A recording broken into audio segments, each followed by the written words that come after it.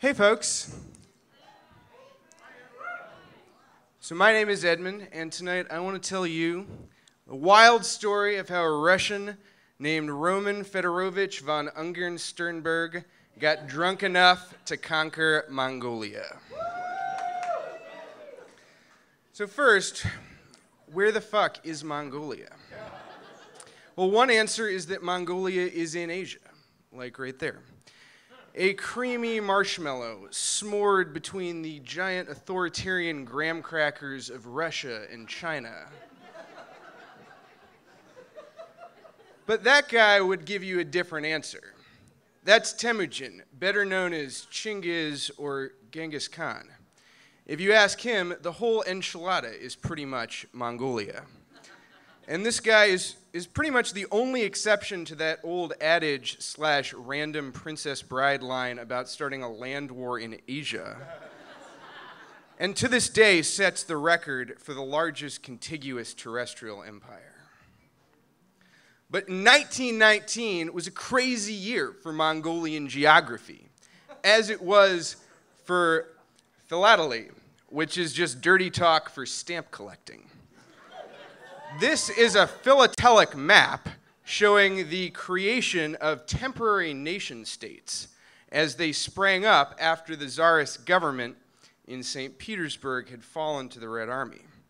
What you'll notice is that the retreating Russian elites basically set up a government in Omsk, which didn't last that long, and then got totally routed by the Reds, ending up in Dauria, or the Trans-Baikal, or Zabaikal, which means beyond Baikal, in the same way that the Za in my last name means beyond the mountains, Zagorin, or the Za in Zaum means beyond reason, the Russian poetry movement.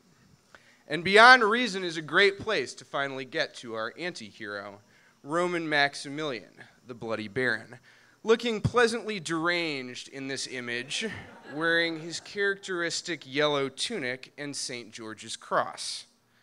Born in 1885 to Austrian parents, Ungern grew up in a Teutonic enclave of Estonia and was drawn to the military mostly for its promise of allowing him to have his particular brand of sadism get free rein. Basically, this guy was a violent drunk who beat the shit out of anyone around him. He, as a cadet, was disciplined 25 times for overly getting into fistfights with his own men and for saber dueling, which was a thing you could do. Ungern first saw deployment at the end of the disastrous Russo-Japanese conflict of 1904, just in time for the Russian Empire to have its ass royally handed to it by a vastly superior Japanese navy. And he felt, Russo-Japanese War. And he felt personally enraged that the Tsar had been defeated. The guy loved the Tsar. After the Russo-Japanese War, Ungern was assigned to a Cossack division in Far Eastern Russia, where he learned to practice military Buddhism, smoke hashish and opium, and get even more ragingly drunk than he'd previously been able to. His random bouts of cruelty included forcing his own men to jump into freezing lakes, sicking wolves on them, and shooting at them during card games for no reason. Then World War I happened, and he was like, all right, I got this. He fought with the Nerchinsk Cossacks against the Germans and was decorated numerous times for what many called absurd acts of bravery, mostly involving attacking German artillery units on cavalry with knives. This was like a multi-year episode of man versus car, and did not end particularly well for the Russians, but as usual, Ungern miraculously survived. But he got in trouble for drunkenly assaulting another officer and was once again shipped off to Far Eastern Russia, basically to chill out. Except there wasn't a lot of chilling to do. By 1917, shit is really hitting the fan. Another hothead takes a train ride, and all of a sudden, all bets are off. By 1918, the Treaty of Brest-Litovsk is signed, and the Red Army is on the march eastward, having encircled a random 60,000 person unit of Czech mercenaries in the Volga, and they're closing in on the Baikal. Which is exactly where Ungern is headed, to again serve as a lieutenant to the equally deranged Ataman Grigory Simonev, who is a Cossack leader turned warlord and head of this new nation state in the Transbaikal. That's Simonev. Now, time out. Because while this conflagration is happening, it's worth noting that a major cultural change has happened, and Ungern, like many white Russians, has become spellbound by the practice of an esoteric pseudo-religion propagated by Helena Blavatsky called Theosophy. Woo! Not science.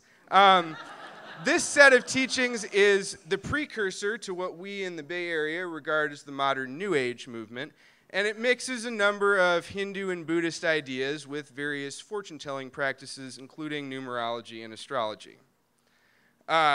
Writing his letters in the influence of Theosophy, the novelist D.H. Lawrence noted, quote, "The great leaning of the German spirit is once more eastward, towards Russia, towards Tartary. The positivity of our civilization has broken. The influences that come invisibly out of Tartary, so that all Germany reads Beast Men and Gods with a kind of fascination, returning again to the fascination of the destructive East, the one that produced Attila, And Beast Men and Gods was a book written basically about Ungern and his crazy adventures. So this brings us back to what's happening in Mongolia, which is at the time under Chinese rule, and the Chinese have not been good rulers. They've implemented a reign of terror, and the dethroned Buddhist leader, the Bogd Khan, is the third most powerful figure in Buddhism, behind the Dalai Lama and the Panchen Lama. And at this time, he is nearly blind from leading a libertine life of syphilis-giving habits. And he is deeply pissed off at the Chinese. So that when Ungern shows up, he's thinking, all right,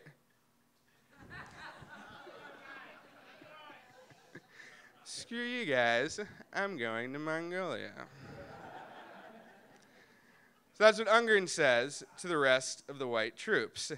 And it's not exactly hard to see why he might have been interested, given his theosophist tendencies, towards venturing into Eastern Russia and to leaving the Transbaikal troops and establishing what he believed would be the new resurrection of the destined empire, led by him, the reincarnation of Genghis Khan. It's pretty wild. And that's science, yeah. And this is where the wheels truly come off. In two battles from late 1920 and early 1921, Ungern takes a group of men, pieces out, breaks with his troops that are in Transbaikal, and heads towards Urga, which is where modern Ulaanbaatar is, and hammers this Chinese garrison with his ragged division of starving Cossacks, who at this point are basically just desperate for food and maybe like a place to take their boots off. He takes the city and reestablishes the first independent Mongolian state in 300 years. Yeah, wild. And on February 6, 1921, the Bogd Khan is crowned ruler of Mongolia. So, you know, the thing about this guy, and kind of about some other people who are super into theosophy, hates Jews. And so literally the first thing he does is like, all right, well, we sewed this up, let's kill all the Jews. It was a move that was destined to be repeated by people wearing that Buddhist symbol. Weird coincidence. And yeah, basically a lot of things that happened after that were similarly unpleasant. He killed all the Bolsheviks, he killed all the Jews, and we know from firsthand accounts that Ungern not only encouraged and ordered this violence, but he partook in it and indeed delighted in it, because he was a totally pathological, murderous asshole. But the Red Army was not far behind. By July of that year, they had engaged Ungern's Asiatic Cavalry Division, encircled the city, and were doing to him what he had just done to the Chinese. By this time, his troops had basically had enough, and it is estimated by historians that this photo of him was taken shortly before his own troops took him out back and shot him, because you just can't do that forever. Since his death, Ungern has become memorialized in some of the weirder parts of popular culture, including comic books, YouTube videos, Tumblrs, and several amazing books, of which the best one, if you're interested in this guy and his wild life, I would encourage you to read James Palmer's The Bloody White Baron. And he remains one of the most enigmatic figures of the Russian Civil War, a murderous, drunken psychopath who conquered Mongolia as the self-described reincarnation of Genghis Khan and ruled it for a full fucking 8 months. So, I conclude with this.